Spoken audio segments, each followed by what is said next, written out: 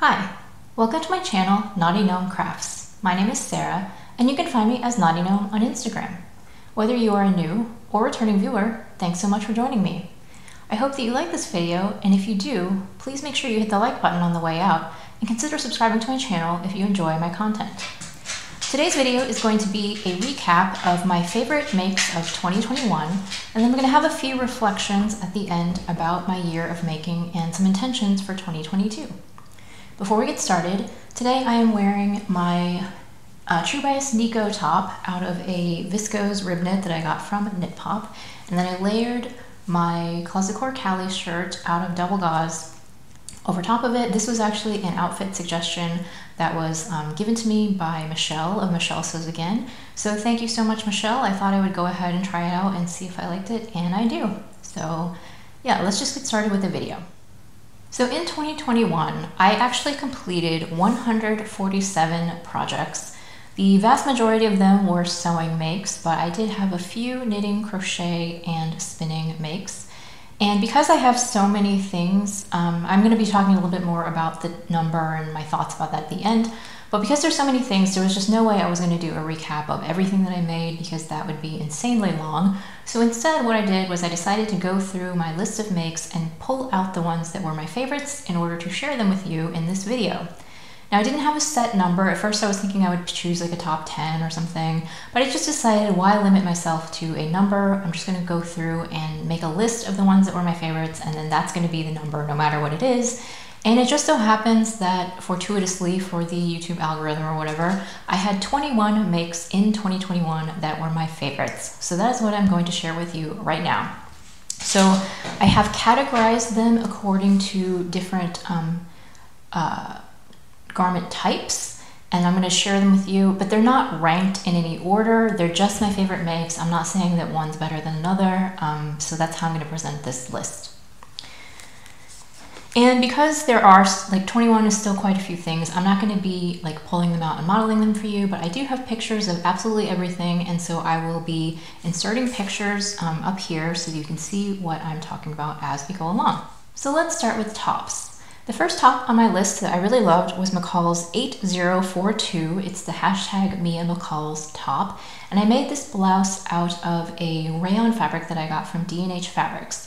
Now, the thing that I mostly love about this top is the fabric. I just think that the print and the design of it is beautiful. It's a very flowy blouse, and it has a tie neck, and it has lovely lantern sleeves. And I just really enjoy wearing this top. I think that it's, for being a multicolored print, I feel like it's actually really versatile, and you can wear it with lots of different colors and different things. And so I do really love wearing this top. The second top is the Assembly Line puff sleeve shirt. This was my very first needle sharp box that I received, and it's made out of a viscose linen slub blend in this very beautiful like pine green color.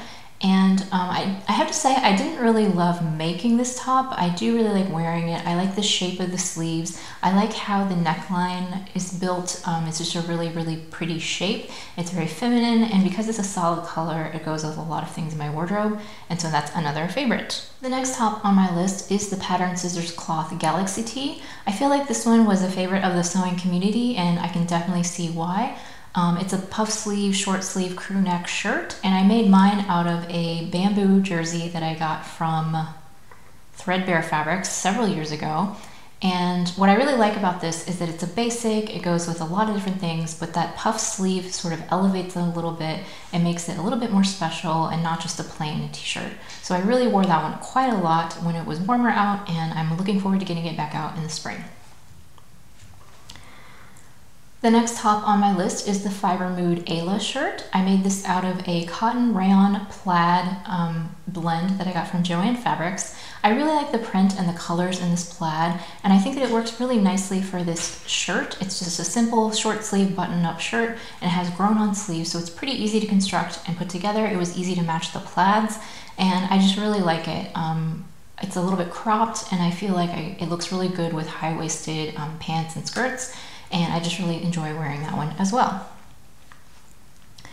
The next top on my list is the Jennifer Lauren handmade Ailing blouse. This I made out of a double gauze. Actually, it's this color right here. It's sort of a raisin color. And I really love the shape of this top. I love the square neckline. I love how the sleeves are just slightly puffy, but they're not too exaggerated. I like the A-line shape of the top. And it's a really comfortable fabric to wear. I think I'm going to be able to wear it pretty much year round. And yeah, I really love this top.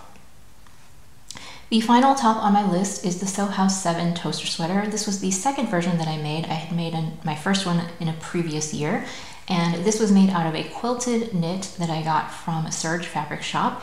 And I also made a matching skirt, which did not make it onto my favorites, but I really like the top in particular because it's just a little bit more versatile. I can throw it on with jeans, I can wear it with leggings. I really like the print of it, and I like the color, and it's really very comfortable and cozy to wear. And the toaster sweater pattern with the raglan sleeve is one of my favorite sweatshirt patterns. I just really love the shape of the funnel neck, and yeah, I always love putting that one on. So now let's move on to bottoms. So the first bottom on my favorites list is the Paper Cut Patterns Palisade shorts. So I made these out of a pretty heavyweight linen that I had in my stash from the fabricstore.com. And I really liked these shorts, and to be honest, I'm not much of a shorts wearing person generally because I can't really wear them to work, but because of this past year and the pandemic and all that, I've been able to wear shorts more because I've been at home. But I just really like how it's a basic natural linen color, and I love those crisscross pockets. It was a really interesting construction, and I was able to get a good fit, and I wore them a lot during the summer, so I really like those shorts, and I would like to make the pants someday eventually. The next bottom on my list is Butterick 6743. It's a midi skirt made out of a Rifle Paper Company rayon. This for me was all about the fabric. You're going to see a lot of Rifle Paper Company in my overall list. And I just really love the print. I like that I put slits in it, so the way that it moves is really like beautiful and drapey. And it's a very simple skirt to wear, kind of similar to the Mia McCall's top. There's just so many colors in the skirt that it goes with a lot of different things. And I haven't really worn it in the winter, although I think that I could, but it's definitely certainly a spring and summer staple for me, and I'd like to make another one at some point. And then the final bottom on my list is actually a refashion. So I originally had made the Simplicity 9141 dress out of a linen that I got from Joann's, and as a dress, it just didn't work out. I had some issues with the shearing and the bodice, and it just didn't really fit right. And so I ended up chopping off the bodice and just adding a waistband and turning it into a simple tiered broomstick style skirt. And I actually got a ton of wear out of that skirt in the summer. It's just so swishy and comfortable. It's great to wear on hot days, and it's a basic black, so it goes with everything. And I'm really happy that I took the time to go ahead and do the refashion because I really think that that is good. That the skirt version is going to be in my wardrobe for years to come, and I'll continue to get it out summer after summer. It'll never really go out of style, and I'm really happy with how that came out in the end. So moving on to outer layers. So the first thing on my list is McCall's 5525 trench. I made this way back in January. It was on my Make 9 list, and I'm so glad that I actually did the Make 9 because I probably never would have made this coat if it hadn't been for the Make 9. I made it out of a classic beige cotton twill that I got from Style Maker Fabrics, and then I also used Bimberg rayon for the lining, and I can't remember where I got that from. It might have been Vogue Fabrics, or it might have been Mood. I can't remember, but this was the first coat that I ever made, even though I've been sewing for many, many years. And it was challenging, but I was able to get through it in the end. And I have worn this coat just so much in the spring and the fall. I think it's going to be a classic in my wardrobe for years to come. I've actually already had to do some repairs on it because I had some trouble with needles breaking because of the fabric thickness. And so one of my belt loops in the back actually kind of popped off because it wasn't really secured that well, so I did have to go back and fix that. I definitely need to go back in and fix some of the buttonholes because my buttonhole function on my sewing machine is absolutely awful, and so it doesn't work half the time. So usually I have to end up doing my buttonholes manually, and so I didn't do the best job on the buttonholes, and I think that some of them have already kind of frayed through, so I need to go back and fix that. But once I do those things, I really do think this coat is going to be a classic that's in my wardrobe forever. And I'm so glad that I took on the challenge and made this trench coat. I don't know that I would make coats a lot, but I do really think that the time and the money and the effort that I put into this one was well spent. So that's one of my favorite makes of 2021. The next outer layer piece is, I could kind of duplicate all the things that I just said about the trench for this next one. It's the Alina Design Company Hampton jean jacket. This was my first time making a jean jacket, and it is your traditional, the way that you would typically think of a jean jacket. It has like the chest pockets, it has welt pockets, it has all the hardware, it uses a lot of buttons, and the jean style, what are they called? The ones that you hammer on, those buttons. And I'm super thrilled with how it came out. This is the first time in my entire life that I've had a jean jacket where the sleeves are the proper length on me, and I just love that. And I used a stretch light wash denim that I got from D&H Fabrics that had been in my stash for quite a while. And I did do some distressing with sandpaper on the jacket so it looks a little bit more worn in. It's just another piece that I feel like is going to be in my closet for the next 20 years. I'm never going to get tired of wearing it. And yeah, I got a lot of wear out of it this year. The next favorite on my outer layers list is Simplicity 8749. This was part of a collab that I did with Maddie of Gaddy Sews, and we both made the same pattern. It's a Mimi G blazer, and I used a Rifle Paper Company linen cotton blend for my blazer, and I also made a matching skirt, which is not in my favorites. But I do love the jacket. It's a beautiful, bold burgundy floral print, and although it is a print that's maybe a little bit more, I guess, out there than I would normally wear, I do think that it is still wearable, and so I have worn it to work quite a bit. I do think that the full suit with the blazer and the skirt is a little bit much for me, but I have worn the pieces separately, and the blazer in particular is a favorite, and it's the first time that I've ever made a lined blazer to completion. I've tried to make a blazer before and failed at it, so this was my first successful blazer, and it kind of taught me that making a jacket really isn't all that bad. So I did enjoy the experience of making that one, and I do like wearing it as well. And then my final outer layer piece is Simplicity 9239. It's my denim shirt jacket. So this is one of those rare pieces where, so a lot of the things that I made, you know, of the 147, a lot of them were basics that I do wear all the time, but I just couldn't put them on my favorites list because they're not really that special. You know, like the basic t-shirts and stuff, maybe I wear them constantly, but it's just nothing that I'm looking at being like, oh yeah, that's a favorite, you know? But this shirt jacket is actually a basic that is also one of my favorites. And I think the reason for that is its versatility. I made it out of a dark wash denim, a Mind the Maker denim that I got from D&H Fabrics. And I just really like the shape of the jacket. I like how it goes with everything. I used red contrast stitching, which is just a little bit of a different touch. And I just really, really love that jacket. And I'm, like, as I said in my original video, I'm just looking forward to seeing how it's going to wear and weather over the years. I think it's going to be another classic that will be in my wardrobe forever, even if the shirt jacket fad goes out or whatever. I'm still going to keep wearing mine. And yeah, I really love that jacket, and it's a bonus that it is such a basic that goes with so many different things in my wardrobe. So the next category is dresses and jumpsuits. So the first thing on my list is the McCall's 8058, which is a navy, just a very simple t-shirt dress. It's made out of a navy floral cotton jersey that I got from Stylemaker Fabrics, and I just think that this is like quintessentially my style. It's just a simple crew neck, form-fitting t-shirt dress. It's very versatile. You can wear it in the winter with tights, or you can wear it all year round pretty much. And yeah, I think the reason this made my favorites, even though it is so simple, is the fabric, the print of the fabric, and also that I just do feel like it really suits my style. Next on the list is the Jennifer Lauren handmade Sorel dress. This was made out of a Rifle Paper Company quilting cotton that I got from fabric.com. I love the fabric, I love the print of this dress, and to be honest, I actually didn't wear it a lot. I'm not sure why, but it is still one of my favorites. I think that the style of the dress really suits me. I like the fit. I really have enjoyed all of the Jennifer Lauren handmade patterns that I've made this year, and I think a few of them did make my favorites. And yeah, I would actually like to make this dress again at some point, probably in a solid. So this did make my favorites, even though I think I only wore it a couple of times. Next on my list is the Simplicity 8875. It is a midi dress that's just very on trend right now. It has like a little bit of a puffy short sleeve.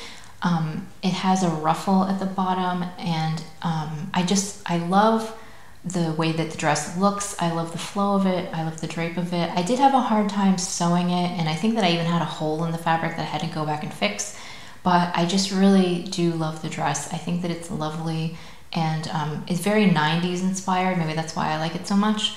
But yeah, that was also one of my favorites. The next dress on my list is the Helen's Closet Reynolds dress. So this is another one that is all about the fabric. It is a Rifle Paper Company rayon. It's actually the same fabric as my pink midi skirt. It's just in a different colorway.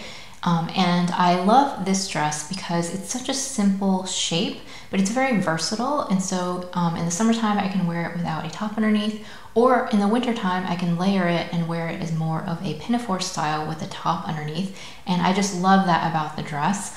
It is a dress another shape that's so simple and so like easy to wear that I do see myself reaching for this pattern again and perhaps making it again in the future. And yeah, every time I wear that dress, I love it. I just feel like I look so pretty in it, and I love the fabric. The next dress on my list is the New Look 6692. This was the dress that I made for my birthday out of Liberty of London Tanalan that I got from fabric.com. It's in red, which is my favorite color, and I just feel like this dress is another like very now sort of dress that has the square neckline. It has elasticated like semi-puffy sleeves. It has tiers. It's a midi length. And yeah, it's another dress that when I put it on, I just feel so pretty, and I love how sort of flowy and swishy that it is, and the Tanalan is just such a beautiful fabric. I know now why so many people love it, and it is very expensive, so it's not something that I'm going to be purchasing, you know, like all the time. But for a special garment, I definitely think that it's worth the cost, and I do really love my birthday dress. The last dress on my list is the Deer and Doe Maya Sodas dress. I made this as part of a collab with Tea of Crumpets Tea and Sewing. We both made the Maya Sodas dress, and she actually made two, but I just made the one. This was part of a needle sharp box, and I made it out of a rayon crepe fabric that has sort of an abstract zebra print. And this dress was actually a total surprise to me. I wasn't expecting to like it as much as I did. I do think that I modified the pattern and the style a little bit to really suit me. Basically, I made it much shorter so that it's more in proportion with my body shape. And I just love it. I honestly was not expecting to like it as much as I do. I haven't worn it a whole lot because it was one of those things that I made sort of at the end of the season, and now it's kind of too cold to be wearing it. But certainly in the spring, I'm gonna get it back out, and I think that I will wear it more then. And the last one piece on my list is a jumpsuit. It's the Celine jumpsuit by fabricstore.com. It's a free pattern. It is a crossover like faux wrap that's elasticated at the waist, and I made mine out of a pinstripe linen that I got from Style Maker Fabrics. And I wore this jumpsuit a lot. I think I made it in like early summer, and then I continued to wear it all the way through summer and into the fall. It's a little bit cold to be wearing it now, although I could probably layer it with like a turtleneck. But yeah, I just love this jumpsuit. I love that it's stripy. I love the faux wrap. It's very comfortable to wear, and I would definitely make another one of these at some point. I also made the Zadie jumpsuit, and I do like that one. It's sort of a similar style, but for ease of wearing, this one's definitely easier to wear because of the elastic, you can just pull it on and off, and you don't have to worry about like wrapping and tying and all that. That is the one thing about the Zadie that I feel like makes it a little bit less wearable, is that it's more fussy. The Celine jumpsuit is super easy to take on and off, so that's what I really like about it. And then the final thing on my favorites list, my 21st favorite of 2021, is actually a piece for my home, and that is my crochet granny rectangle blanket. I started crocheting this blanket back in, I think it was 2016, so it has been in progress for many, many years, and I finally finished it. And we love it. It lives on my couch downstairs, and it helps cover up my dog at night when she gets cold, or during the day too. She just loves snuggling under it, and we love snuggling under it. I love that it's completely made out of scraps, so I used all fingering weight yarns that were left over from other projects. I just love how colorful it is. Yeah, it's definitely, I mean, I'm not ranking things, but if I had to like rank a top 3, I think it would probably be in the top 3 because it's just such a long-term project, and it has so many aspects to it that I really love, and I also think that it's beautiful. So for the second part of this video, now that we have covered the 21 favorites of 2021, I want to talk a little bit about some reflections. So when I was going back through my list of the things that I had made, I was really quite shocked to see that I had finished almost 150 things. And I know that some people might look at that and be like, wow, that's so amazing or whatever. But for me, it was sort of almost like, I don't want to be too negative about it. Like, it is what it is, but I almost feel like whoa, like that's too much. The last thing that I want to do in my making is to be like my own fast fashion, like churning out stuff. Like, that's not what I want. What I want out of my garment sewing and really anything that I make is I want to make things that fit me well, that suit my style, that I'm gonna have in my closet for years to come, that I'm gonna wear over and over again until they wear out. And I feel like the sheer number of things that I made, like I just didn't really achieve that goal for a lot of the things. Now, to be fair to myself, I did make some things for other people. Not everything that I made was a garment, but most of the things that I made in 2021 were sewing projects for me. So just being honest about that. So the first thing that I want to think about for 2022 is that I want to focus on quality and not quantity. And the first major thing is just slowing down. I have this sort of like push and pull where I have a large fabric stash. You know, I have all these patterns and I want to make all these things, and so I kind of get overly excited sometimes and feel like I need to churn through this stuff and get through it so that I can get more. If I'm going to be honest, that's part of it. And I need to just slow down and think more carefully about, you know, I have this fabric in my stash and it's beautiful and I want it to be something that I love and that I'll reach for again and again, and just be a little bit more mindful and more thoughtful about what do I want to make out of this, like what would really suit me, and maybe even like get rid of some of the things that maybe I loved at one time but I don't like, that I don't think are really me anymore, and just not even like try to force myself to use things that just don't really suit me anymore. And so some of the things that go with that are like more thoughtful planning.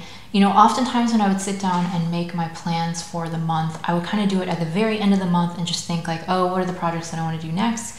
And I'm not necessarily thinking like longer and harder about, you know, what do I really need in my wardrobe? You know, what this piece of fabric that I have, what do I really want it to be best, like what would be best suited to turn it into that would really work for me. And so I think I might want to start the planning process a little bit earlier and just think about it more and kind of sit on it and really make sure that I'm making thoughtful decisions rather than more snap decisions, if that makes sense. So number 2 on my reflections is that I want to take part in challenges and collabs that fit me and my lifestyle and my style and not the other way around. And so, I mean, I think this is very natural that, you know, I want to be part of the sewing community. I want to participate in challenges.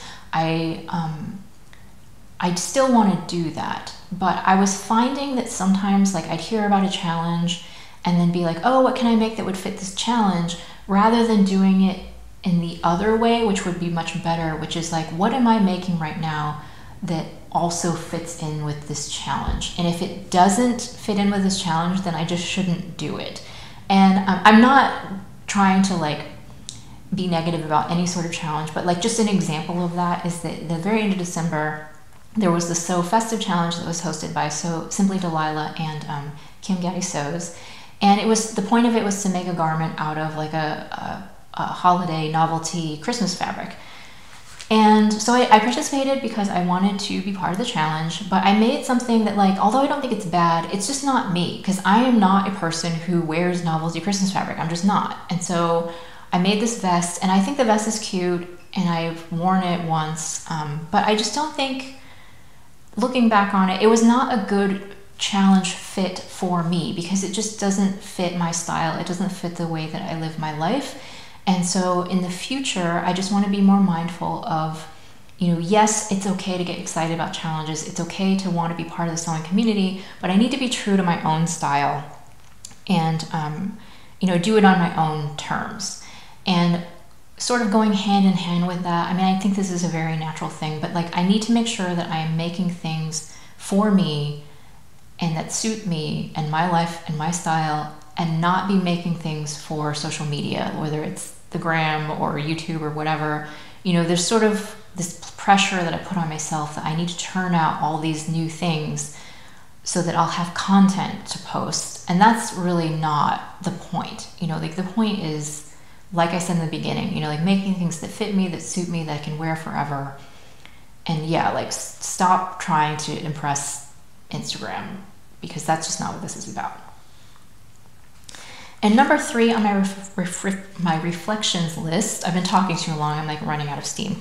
But I want to make sure that I use what I have first. So at the very end of the year, I had saved money all year to spend on Black Friday, and I did spend a very large quantity of money on fabric and patterns and stuff. And so at this point, I just feel like my stash is quite substantial, and that I need to try really hard to use up what I have for as long as I can before I buy something else. And I don't want to do like a no-buy challenge or anything that the various challenges that people do, like sewing through 30 yards of fabric or whatever, because that stuff just doesn't work for me. Like I will do it for a little while and then I'll just like feel deprived and I'll binge on things. I really need to take things week by week of just like, let's just get through this week and not buy anything. And I just need to keep doing that for as long as I can. And I'm sure that at some point I will buy something, and that is fine. But I need to just not be mindlessly buying things. I want to do it with intention. So for my list of things, you know, I wanted to stop doing impulse buying. I want to always look through my own stash of my patterns first before I go out and buy something new. This one's going to be hard. Like for patterns, when there's new release sales that come out, I think that I just really need to sit on it and wait, because the thing that happens is a new release comes out, it has a limited time sale usually, and you see all of the wonderful, beautiful makes on Instagram, and I see other people look really great in it, and so I think I want to look great too, and so I'll buy it, and then later on I'll realize that it's not even something that would suit me, or it's just not something that I even really want to wear. And so I need to not get caught up in the new release hype. So I do think that's going to be difficult, but I think the best way for me to go about that is just to, if I see something that I like when it comes out, bookmark it and then just leave it alone, and then come back to it in another month or something, and then decide if it's something that I really want.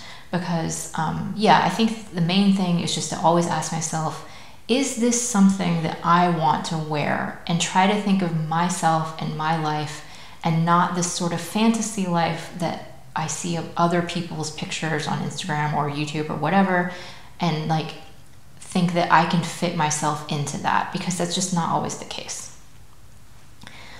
So yeah, those are my reflections on 2021 and the intentions that I want to take into 2022.